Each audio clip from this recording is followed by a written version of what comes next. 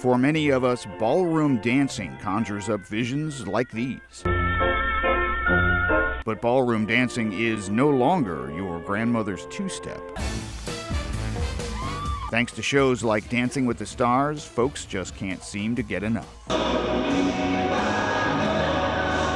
On a recent Wednesday afternoon on the campus of the University of Alabama at Birmingham, about 60 students packed into the PE 116 class.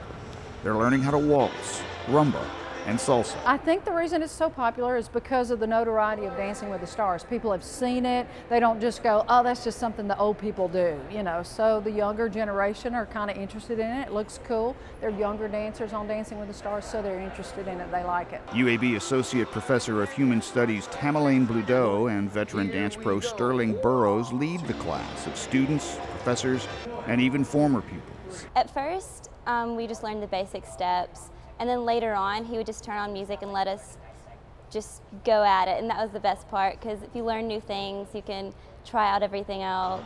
And you learn like 15 different dances. Bludeau, mother of 5 and grandmother of 6 and a national dance champion, says dancing is not only fun, it's good for you. And anybody can do it. 20-year-old Devin Broadwater swore off dancing after a botched attempt at boogieing in the 8th grade.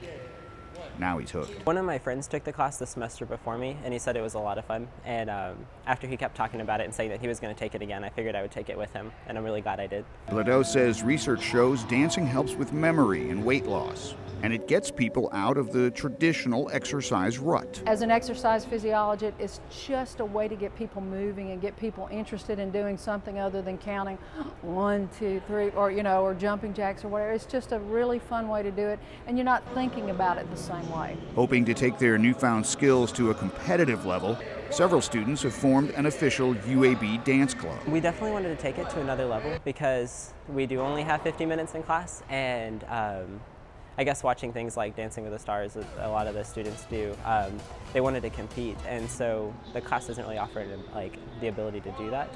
And so by making a club, we're hopefully going to compete with other colleges.